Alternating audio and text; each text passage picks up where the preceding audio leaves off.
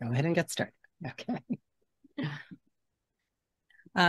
Hello, and welcome to today's community conversation, reflecting on 5 years of open access book publishing, successes, lessons, and next steps for TOME, co-sponsored by the Association of Research Libraries, the Association of American Universities, and the Association of University Presses.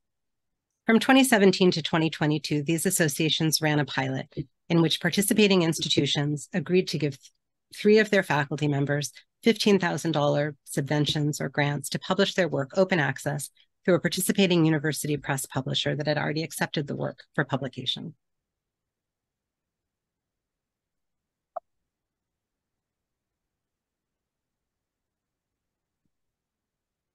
Today's session is governed by the ARL Code of Conduct, which my colleagues will put in the chat. And as you've heard, we are recording this session and will make it available on the TOME website at openmonographs.org.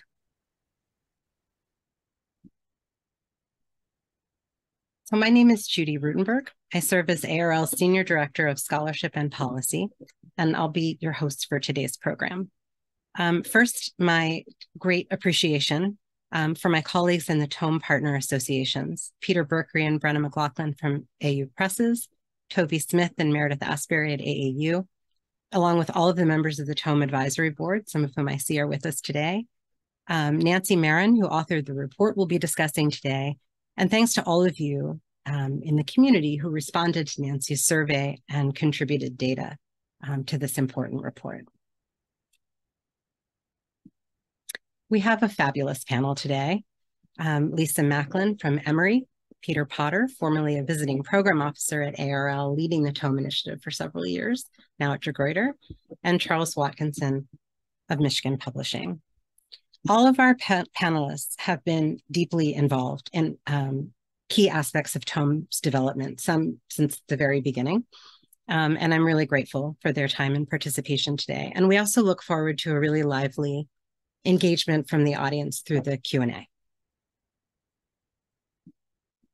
So just like a quick note about what this conversation won't really cover in depth, which is a detailed look at the cost of publishing TOME monographs, specifically whether that $15,000 per book pilot designated subvention was the right amount. This was really deftly handled by Nancy Marin and Kim Schmeltzinger in a report available on Humanities Commons, The Cost to Publish TOME Monographs. So I recommend it, and I thank AUPresses for commissioning that report in 2022. Instead, we're really here to dig into TOME's stakeholder value assessment report. And the report references, and this audience is no doubt aware of the recent growth of OA monograph programs globally. But today we're really going to dig into TOME's unique features and design features as a pilot, and in response to data about key stakeholder perspectives, so authors, publishers, and the institutions that intervened with this new funding model. And that unique design, those design elements included: 1, academic leadership explicitly financially supporting the publishing mission of universities and the importance of humanities and social sciences scholarship. 2, that TOME drew institutional funding outside the library acquisitions budgets. And 3, that funding went through authors to a network of university presses. And this network required a new role: institutional contacts that liaised with authors and presses. That role primarily resided in the library. TOME then created a community across this network, meeting annually during the pilot. And TOME was a successful pilot. Here are some key indicators of that success over the 5-year program, with number of titles published, more than 170 authors, 30 presses published TOME books, and an impressive sales average print copy sold and download rate for the first 25 TOME books that were really tracked carefully. And these numbers are slightly updated from the report that you have. Thank you to Peter Potter. So while it was provosts that helped design and launch TOME in 2017 as members of the original group, campus champions of TOME outside the library and press included deans and department chairs. Among the benefits of TOME to institutions that we heard was this: promoting a focused conversation about the future of the humanities monograph among administrative units that might not otherwise think about this. In other words, it started conversations. And in fact, the sources of funds used for TOME grants subventions were distributed, with more than half those funds coming from outside the library. TOME authors surveyed overwhelmingly believed their books had more impact than they would have if they hadn't been OA. Now, this is probably not a unique feature of TOME. It's more a ringing endorsement of open access book publishing, and I'm pleased it was a finding of this report. But why TOME, or what did they particularly value about this pilot? 77 out of the 150 plus authors we surveyed responded, and what they appreciated in order of importance. Number one, making my scholarly work available to a wide readership, followed by for free, more affordable, and then some interest in the pilot itself and bringing attention to the institution's research lower down.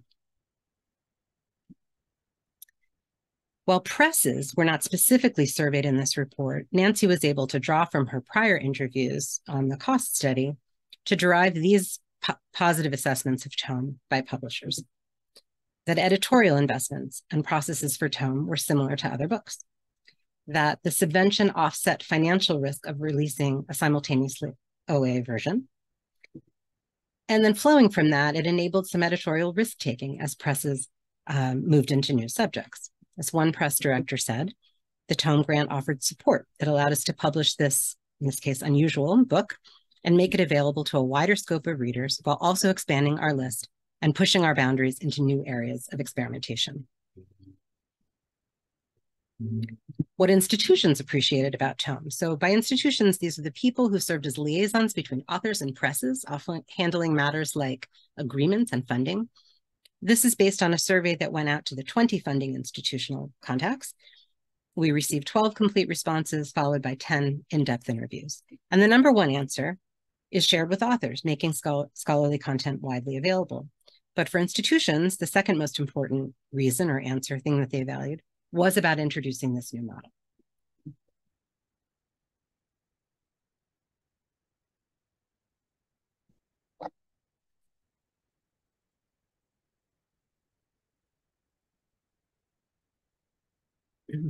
So we do know from the participating institutions that there is some likelihood that these institutions will continue to support TOME or a TOME-like program.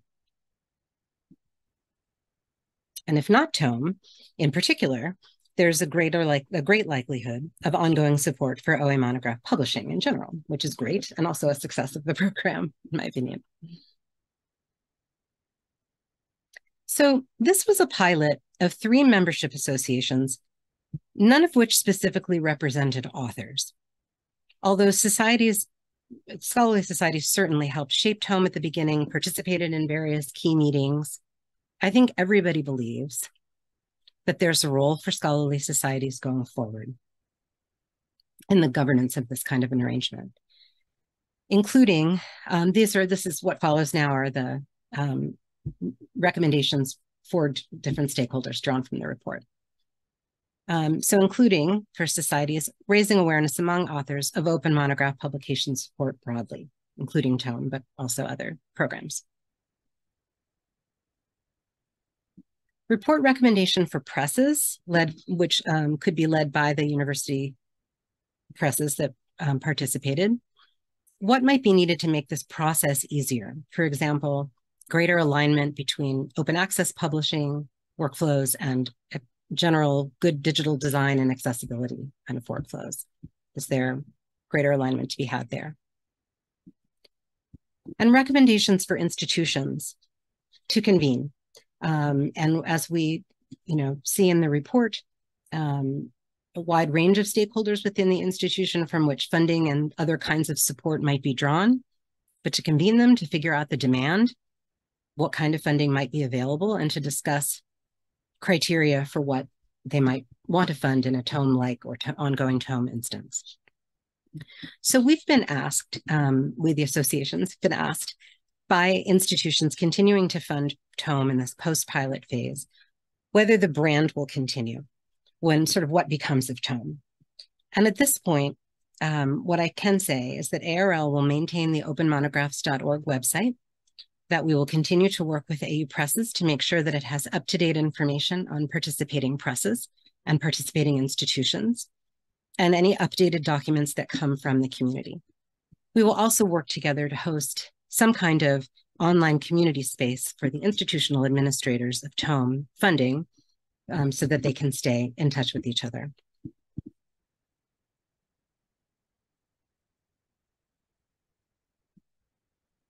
So it's really time to hear from our panel.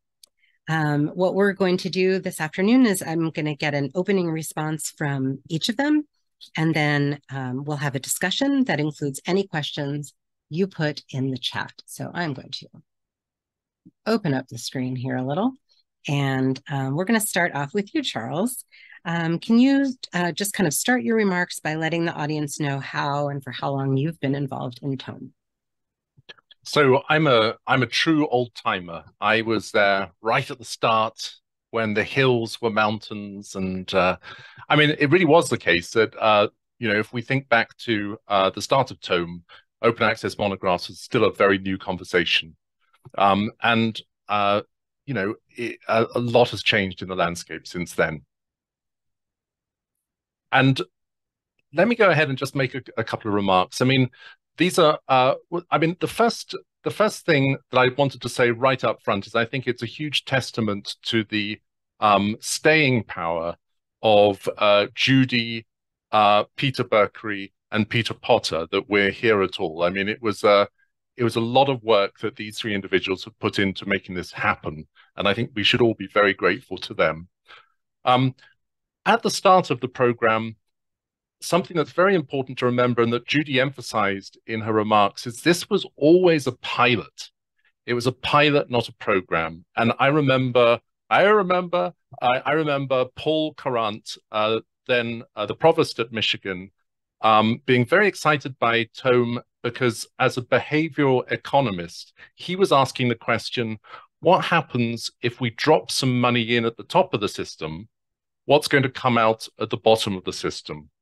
And when measured against that goal, this has been an absolutely fabulously successful pilot. It was always envisaged as an opportunity to see what an institutionally funded model of open monograph support would look like, given that US higher education institutions have such different cultures and very different ways of doing things. And so I wanted to say that because the critiques like, why are practices so inconsistent between institutions? Or why don't publishers have a single way of dealing with the money that we give them? It completely misses the point. It fails to grasp that TOME was never envisaged as a coherent program. It was a pilot that was aiming to raise awareness, encourage discussion, and it crucially ensure that open access was not just a journals thing. And pilots don't have to turn into programs to succeed. So measured against its original goals, this was a huge success. The second thing I wanted to point out is that something we learned from TOME is that authors don't want the cheapest options for monographs, even if funders may. So we're not digging into the $15,000 or whatever, but it was very striking in the report that a major reason that participating authors loved TOME, and here's a quote, was because they felt supported by their press with the same care they have come to expect from traditional monograph publishing. So TOME's received a lot of criticism for using the $15,000 number, but the financial analysis of participating university press costs has shown that high-touch publishing, the sort of publishing that university presses do in the US, is what was wanted, is what authors liked. And there are absolutely choices that would reduce the cost of publishing. So we could not exhibit at disciplinary conferences. We could de-professionalize acquisitions editors, move towards a scholar-led mode.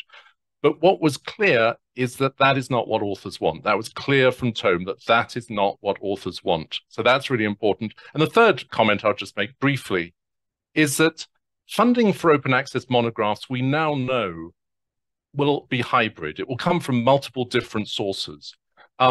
And parent institution support for its faculty who wish to publish open access monographs, it can't be the only model for open access monographs, but it is a model. And the concern that really bedeviled Tome is a concern about inequity for non-affiliated scholars. But that was never Tome's responsibility to solve that problem. And that is where raising the issue was great. Solving it, no, because there are other options now, like subscribe to open models from MIT, from Michigan, for the Path to Open model from JSTOR. There are the institutional consortium models like AUPresses or Punctum Books. They've been developed to deal with that issue. So I just wanted to put it in context.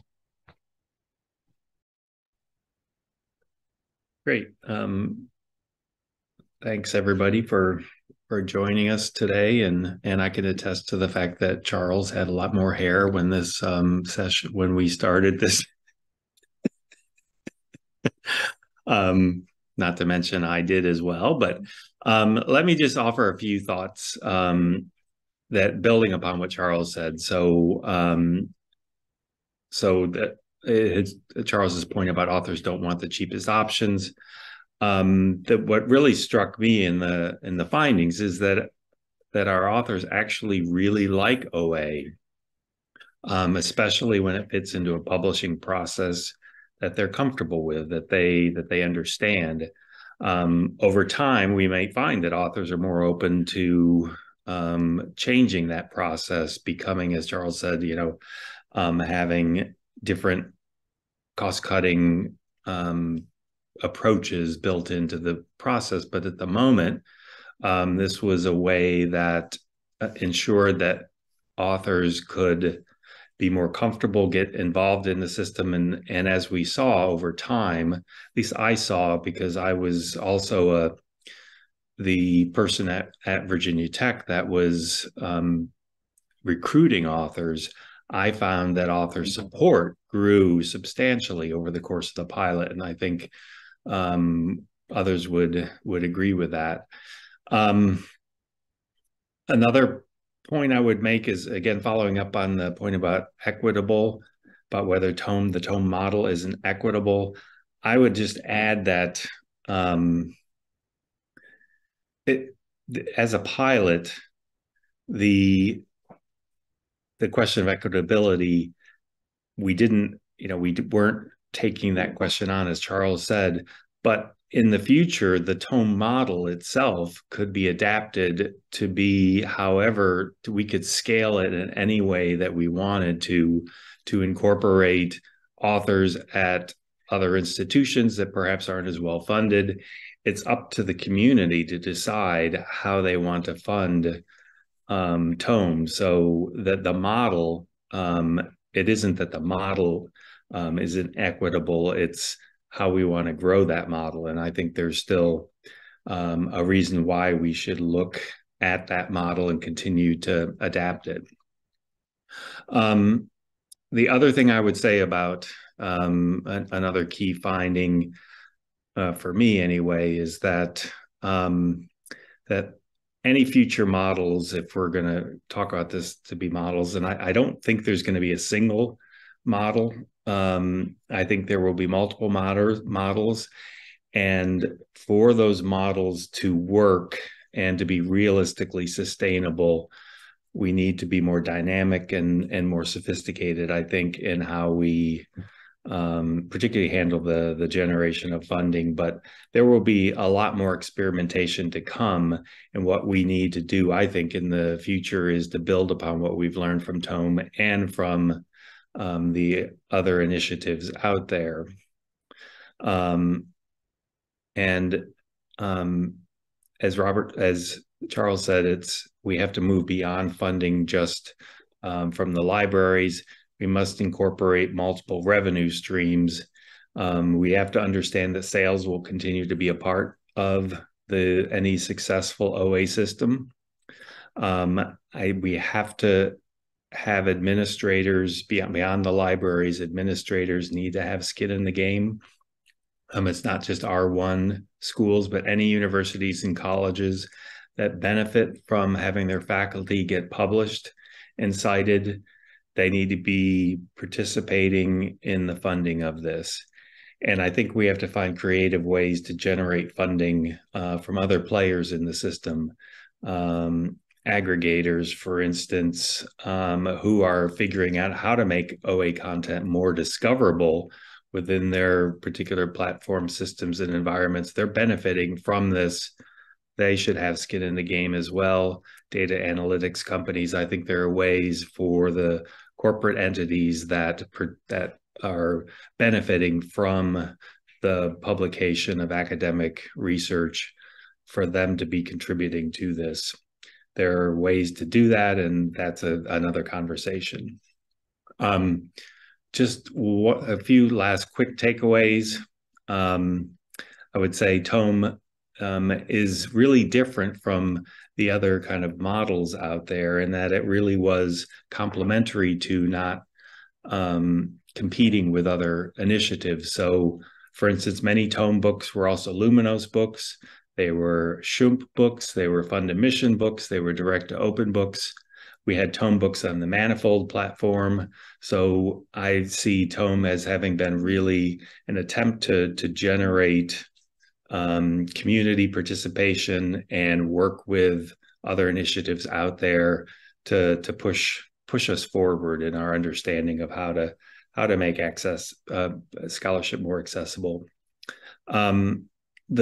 Another thing that was perhaps surprising from when we initially started the pilot, the idea that we ended up with 67 participating publishers, 20 funding institutions. We thought at the beginning perhaps that there would be more. The hard thing would be to get the presses to come on board. There would be more funding institutions. It ended up being the reverse of that.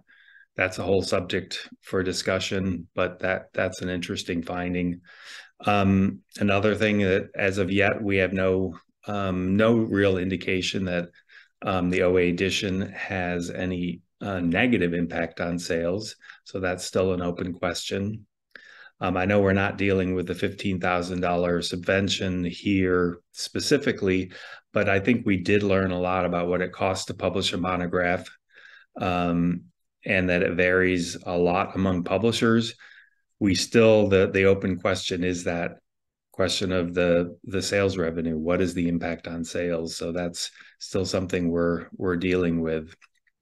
And one last point I would make is that big picture, a big piece of the picture that's still unclear is that of usage data. We really need to have a centralized way of collecting that data, and there are efforts underway to make that happen. But that to me, for OA monograph publishing to get embedded into the kind of the scholarly information system, we need better collection of the usage data. So those are my key takeaways. Great, lots to dig into there, but I'd like to hear from Lisa. Thanks, Judy, and thanks, Peter and Charles. So a little bit of a touch of history about Emory, because I think it's informative for the discussion. At Emory, we actually were fortunate enough to have a Mellon planning grant that predated the TOME initiative. So we were having conversations on our campus, and I was fortunate to be in a committee that Michael Elliott, who at that time was Associate Dean of the College of Arts and Sciences, pulled together to really look at the question, what is the future of the monograph in a digital era, and long-form scholarship? And so it was a committee primarily of humanities faculty members, and and it happened over the 2014-2015 academic year. And produced a report if you are interested in reading it. But one moment in those discussions that really stuck with me was a history faculty member saying, "I write to be read." And I think that one short phrase reflects what we also saw authors telling us about their experience with TOME. If you write to be read, the wider the distribution of your work, the more readers you'll reach. So I think that was really kind of a key component of TOME, and something we always kept in mind going through this process. The other piece is, and thanks to the Mellon funding, we really also realized that we needed a person to really help create and manage a process on behalf of the institution. Who gets funding? How do you manage that? Who can help faculty answer some of these questions that they have? And so at that point, that was when TOME was being launched as an initiative. And so we were fortunate.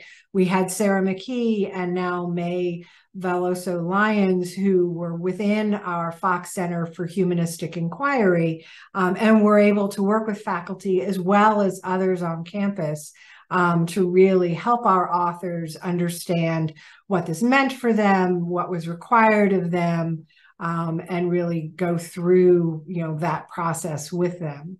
So I think there were a few really key things that made this successful at Emory. And one of those very foundational things, I think, for TOME overall is tenure and promotion.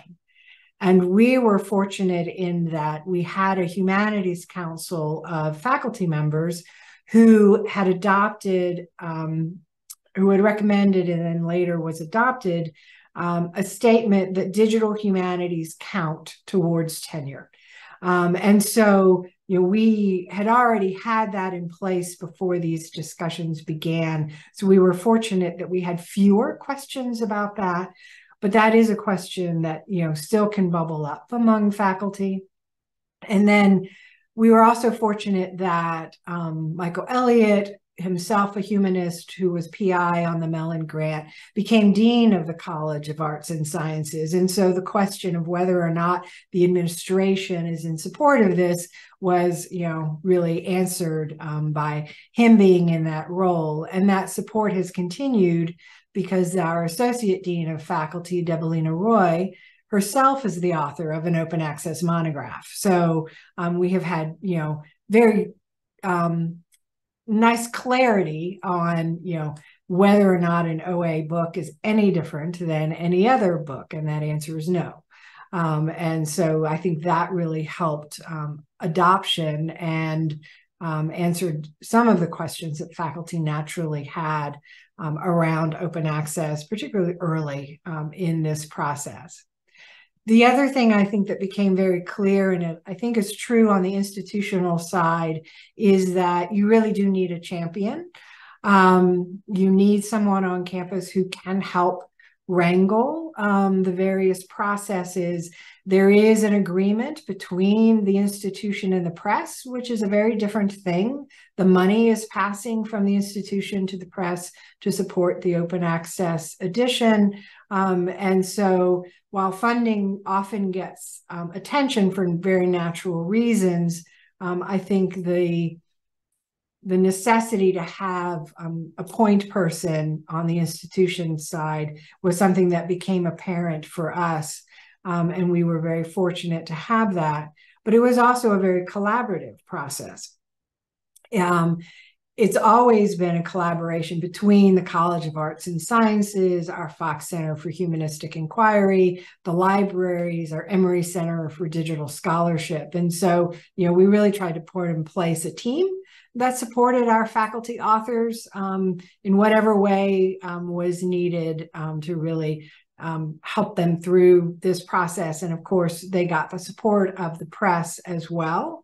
I will also say that I think we were fortunate in that the funding initially was from Mellon, but has been continued by the College of Arts and Sciences. And so the libraries are supporting open access books in a variety of ways, but we were not looking at that challenge of balancing the cost of OA books as part of TOME with the collections budget and purchasing books.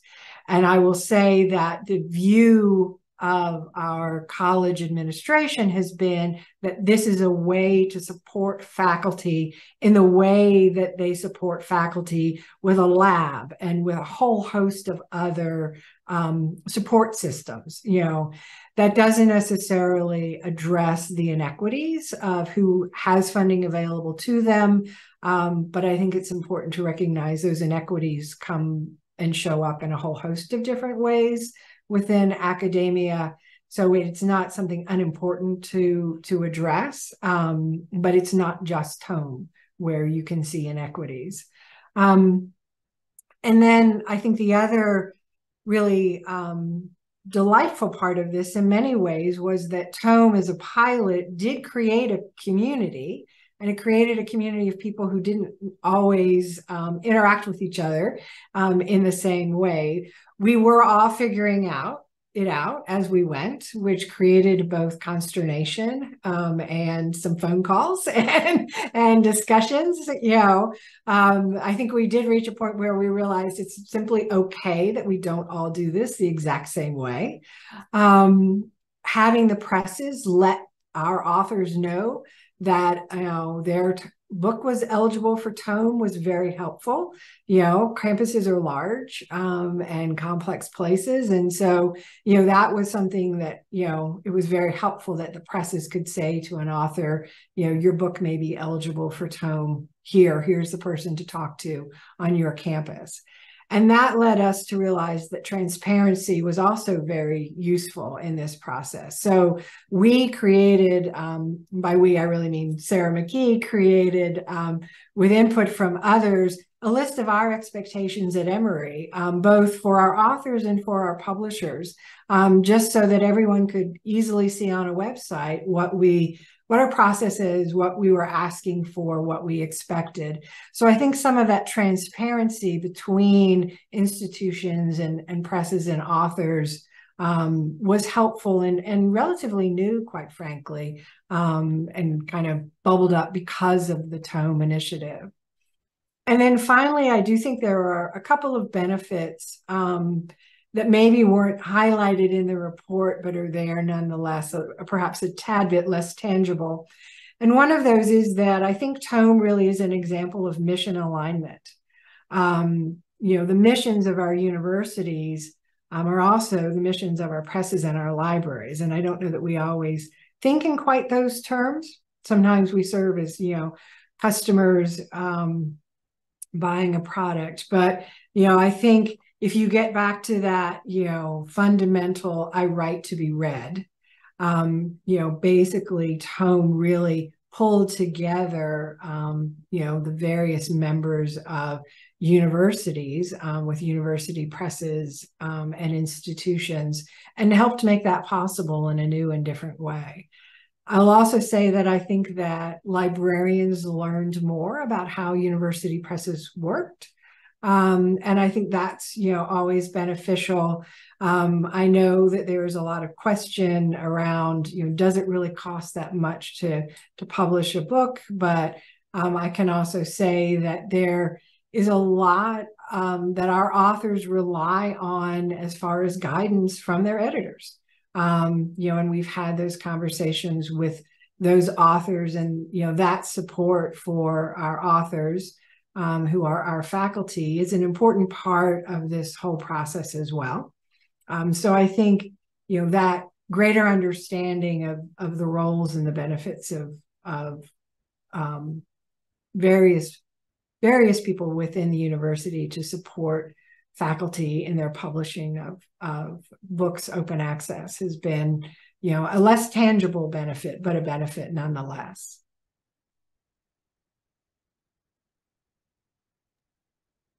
Thanks, Lisa. I don't know if you have comments that you want to make to each other, or I can go questions, but I don't want to stop you from reacting to one another if you have conversation.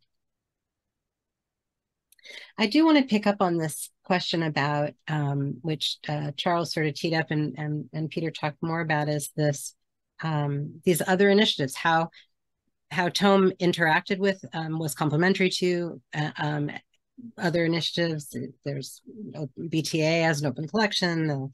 You mentioned Path to Open and some others. How, and then particularly books that were, I'm really intrigued, Peter, that you mentioned books that were TOME and Luminous and Direct to Open. And so what is that? Just talk about it from your various perspectives, the complexity of that. And can we, is that okay for a while, or do we need to have greater understanding of that, or is that something to sort of track, or how do you see those institutions that are continuing to, some of yours to continuing to provide TOME, interacting in an ongoing kind of way with these other initiatives? Yeah, I mean, I think it's just part of the unfolding of how we're figuring out the funding model for this. That it's, that in many cases, I think what stood out for TOME for me was that many of the other instances are based, the initiatives are based at a single press. And TOME was agnostic to that. And so we weren't trying to make our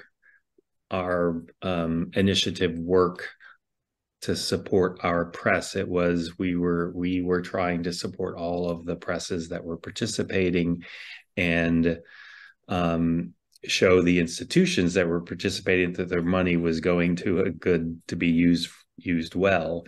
And we tried to stay as much out of the middle of that as possible. And I think that was helpful in how the initiative was viewed, how the pilot was viewed, that we let the presses pretty much do the process the way they did it. And if presses had other sources of funding, we worked with them on that. So, and I think that's what's going to have to happen in the long run, is there's going to need to be more of this collaboration, and any kind of, there's not going to be one single funding approach to OA book publishing in the future. Well, that's really interesting. Charles, you're involved in some of these, several of these different kinds of initiatives. Do you want to sort of talk about how you see TOME and some of the other work that you're doing in this area, and sort of picking up on what Peter has suggested? Yeah, the hybrid funding comes down to really thinking at the individual book level as well. That's what makes this open access work very tricky. And we have had some awkward conversations about double dipping. So the real problem comes when libraries were the source of TOME funding. The way we've tried to think about it in the context of work at Michigan, where we are trying to get library support for our Fund to Mission program, and it doesn't cover everything, so we need to top up with money that we can get from other sources. The way we've talked about it is is to do with the motivations behind the benefits that each of these programs bring. So TOME is very much about, the motivation is about helping faculty members get extra reach, extra impact, extra outside the academy engagement. And that's something that really matters to deans of humanities, for example. And it's really a benefit that exists at the individual title level. And then programs like Fund to Mission, for example, or Direct to Open, are very much about collection level benefits. So it's about a library investing in having a whole collection more open. And then there are programs where the parent institution is supporting its press. And there it's a different motivation. It's about the press extending the reputation of the institution. So the way we have had to talk about it with books that have received both TOME funding in collections, who have received TOME funding in collections that have also library support, is that the motivations, the benefits behind those different pots of money were very different benefits. But it is going to become increasingly difficult to be an honest dealer in this space, and to be honest. And I think transparency is the only way we can possibly do it. Just being very honest about what we're doing and the way in which each book is its own project. And we're trying to gather the funding to make that possible and fulfill the author's dreams.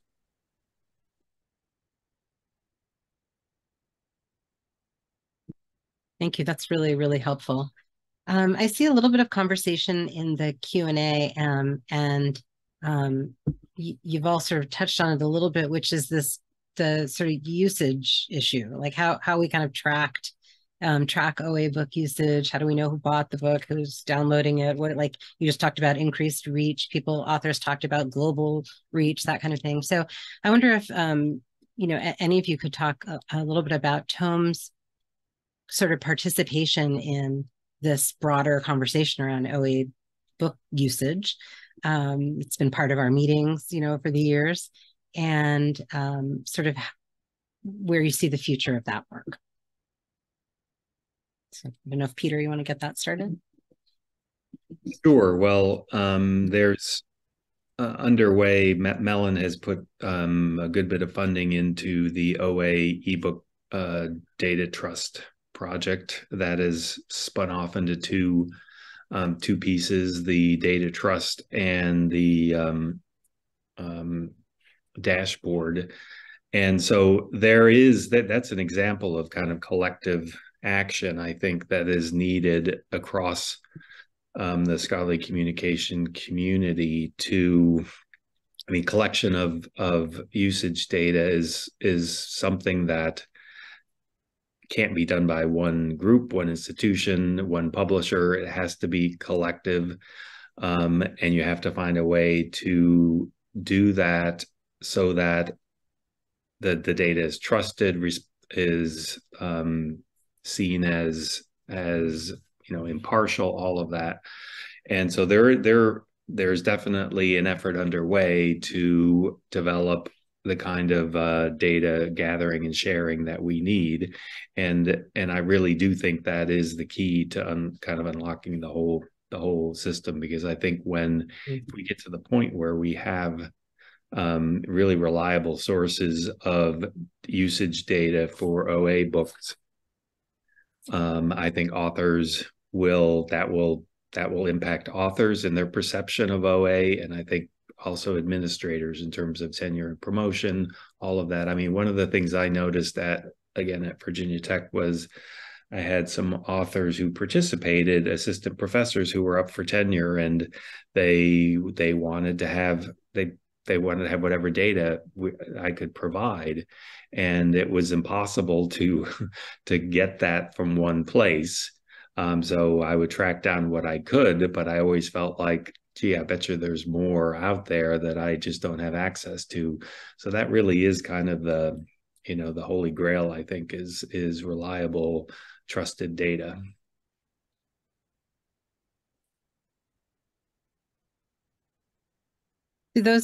Lisa or Charles, do you know, sort of from where you sit in an institution, will this improved data help us understand, the full demand? Is the idea that we would be able to fund every book published on in the institution as an open access book? Is it just some? How are you sort of thinking about that? So I think one of the things that's interesting about the desire of authors to have data around the use of their book is that there's very little of that for a print book. And so the fact that the book is OA and out there in the world and digital raises an expectation that you can track it in ways that I know Peter and Charles are well aware is not as easy as it sounds. So I do think TOME kind of raised an expectation among authors that was a little more challenging to meet than what any of us really had thought about at the start of TOME. And so kudos to the work that Peter's done and Charles has done as well, to really try and help corral that data into a single place. And then, as all of us who are librarians know, the data only tells you so much. It tells you there was a download. It doesn't tell you the who or the why. Citation metrics tell you a little more, but not everything. And so a lot of what we've heard from authors are really anecdotal stories, invitations to conferences that they never would have, even known about or considered because somebody, in that country, was able to get a copy of the book. So there's a lot of anecdotal evidence of that reach that gives, I think, a little fuller picture sometimes for individual authors. But I think overall, the question of would the data be used by an institution to justify all books, I think we have chosen to really let that be an author decision. It's the author's work. And so, I don't think that every book lends itself well to open access. There are some that are very image heavy, and the permissions alone would be a challenge. I think there are some authors who would have some reluctance, and I think we need to be respectful of that, because as I said, it is their work. So I think it's a little less of a push that all books be open access, but I think the hope is that for every author who would see benefit from their work being open access, that there is that opportunity for them. And that I'm not sure we've quite achieved yet with the pilot, to be frank. So I think that is more the goal. That was a very interesting, thank you, Lisa, part of the report where there were some institutions that didn't publicize the funding as widely as they might have, wondering whether the amount of funding they had and demand for that funding would meet. And so it's partly, I was really not so much getting into making decisions for authors, but kind of assessing the demand for what that demand would be like. Yeah, and I should, it's the questions and answers it's a slightly odd system, because when we've typed answers, it sort of grayed them out, whereas it's more kind of comments really, which is a shame because it's a really, really good dialogue going on there. Oh, you can just click on answered. Oh, okay, very good. Oh, yes, exactly. You click on the answered and then you see, and it was interesting to see from Ginny, for example, there have been presses who have turned down funding. And the question about which presses did not participate, I mean, I think that really comes back to exactly Lisa's point, that not every book is a book that the author wants to be open access, will gain with particular advantage from being open access, and this intersection of disciplinary culture and institutional culture, and especially press cultures. I mean, there are definitely a number of university presses, for example, who are very focused on creative writing communities. And those are communities where there's a strong emphasis on making money from one's work, rightly. The authors are often not embedded in academic institutions, so they're not getting salaries, etc. So there are some really good reasons why an author may not want to do OA. But just to the point about also what we learned about impact metrics, you originally questioned, Judy. Yes. I mean, I think one of the things is just look back at 2018 and the way in which systems were very poorly adapted to actually identify when a book was open access. And just in Race at Purdue actually had these questions about who was buying the average of 342 paperbacks, for the first 25 books published by TOME under the TOME auspices. And I think a lot of them were bought just by accident because nobody knew there was an open access edition, right? And in the same way, the usage stats, I mean, who knew which edition you were measuring? There were multiple DOIs being allocated. The situation has got better. It's still a mess. But I think a lot of those early metrics are not really good guides to where we're going next. One thing it did do, though, TOME did, I think, is really helped dispel the pernicious conversation about monographs not being used. I mean, I don't see those conversations happening, but back in 2018, every library conference one went to as a monograph publisher was profoundly depressing, because the accident that monographs were later into the e-environment was being convoluted with the idea of use. So I don't think that comes up much anymore. Print books, yes. E-books, they're used.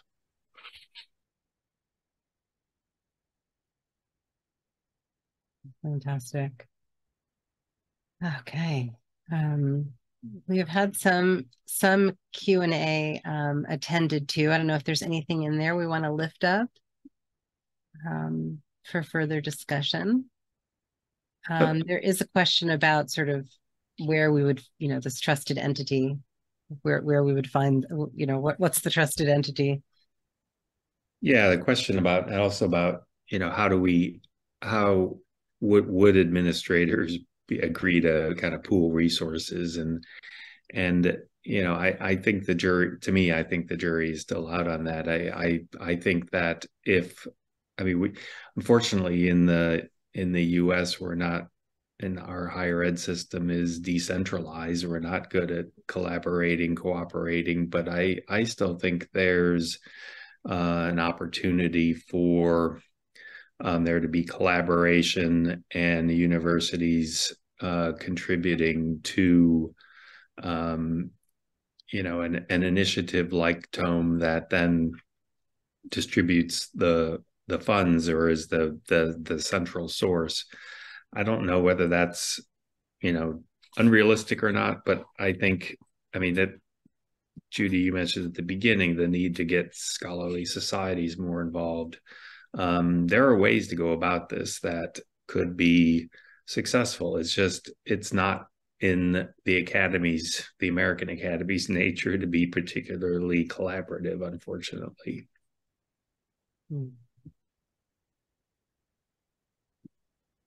I wanted to,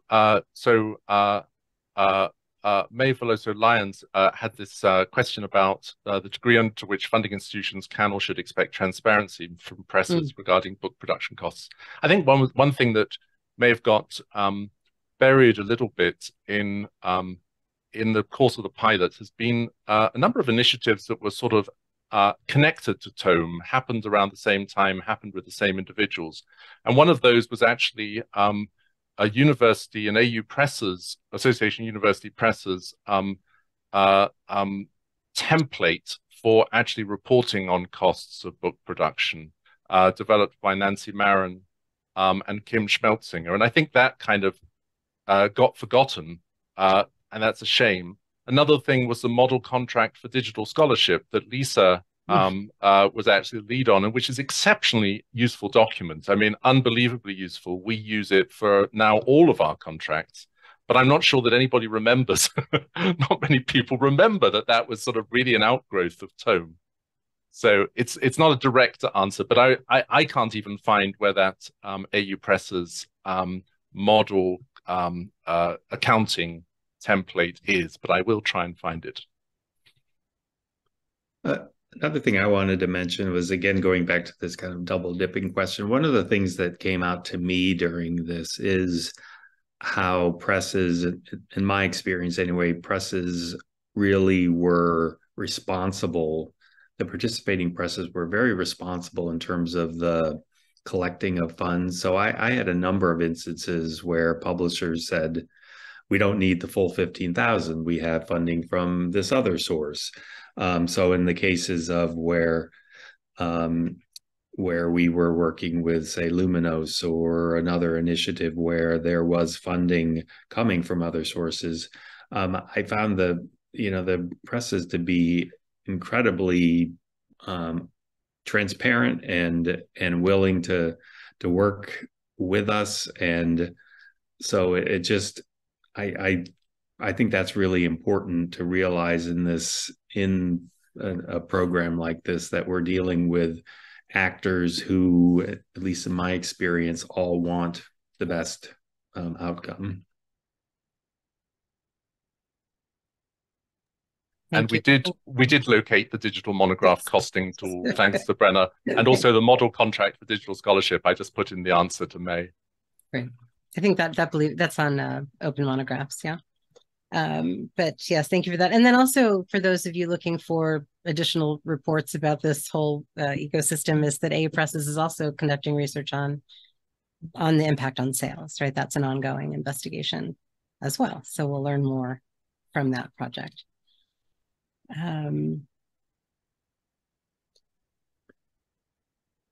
Okay, I guess I'm going to ask for sort of closing thoughts, things you'd like to the community to think about, especially maybe those institutions that have that are going to continue to fund TOME in this way. We've suggested again, that we would keep the website up to date, work with AUPresses to make sure that there was, people sort of understood in this very lightweight way that here are the institutions participating and here are the presses willing to accept funding or to participate in this project. Sort of, what would you like to, what can you share with them as they continue this work? I'd just like to just remind people that we haven't been able to get our hands as publishers enough on money that comes from other parts of the university, apart from the library.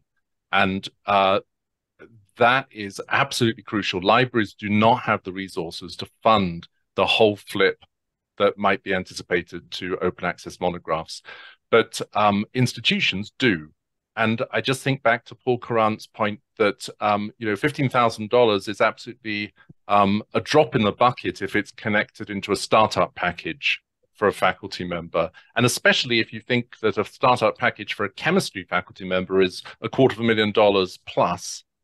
And now we're talking about something that could be in the package for a humanities faculty member. It's just nothing. It's nothing. And when you also compare it to the whole cost to an institution of supporting all the research of a faculty member that leads to the book, this is a vanishingly small amount of money. And yet there are very, very few institutions actually putting money into publishing outside their library.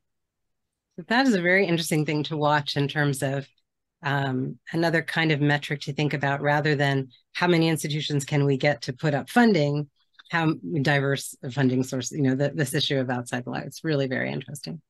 Lisa? It's also interesting when you think about an APC for some journals comes close to the $15,000. So what's equitable in that kind of an equation? Yeah, and I think to piggyback on both Charles and Peter, I think the subvention that's supporting the faculty member creating the book is a different thing than the mission of the library. And it's not that we don't support open access in a host of ways, but really framing those things and really framing it. And I think the provost level may have been a bit too high, framing it for the deans and department chairs, who do have their own budgets, and framing it as an investment in their faculty, because we are still, as academic institutions, requiring, or at the very least expecting, monographs from our humanities faculty. We also are very clear, I think, across academia, that we also want our faculty's work to be widely available. Not kind of in conjunction with public scholarship, which is slightly different, but it's the idea that we kind of bring down the walls of the ivory tower a little bit, and have our faculty experts contribute to the broader discussions within our society. And if those are goals, then funding the $15,000 for a monograph really is a small drop in the bucket for the overall budgets that people have. And it puts the humanists, I think, a little more on par with the scientists, who do get that kind of support on a regular basis. So, hopefully there will be more attention to that paid, and it may be, as more faculty have this experience, they may expect it, because faculty do move from one institution to another. And sometimes saying, I got such and such a benefit at my last institution, why can't you do the same, is one small way of perhaps pushing that forward. Well, thank you, Lisa, for mentioning this issue about being widely read. I think I'm just going to close this out with that notion that both the authors and the institutions, in terms of stakeholder value, both agreed that what was really important out of this was making humanities and social science scholarship more widely available. And so very, very happy to have participated in a program, a successful pilot that contributed to that goal. So I want to just thank the panel so much for being with us, for sharing your years of of work in TOME, and then your years of insight and expertise with us today. So, and thank you all in our studio audience for joining us today. I think that closes out our community conversation.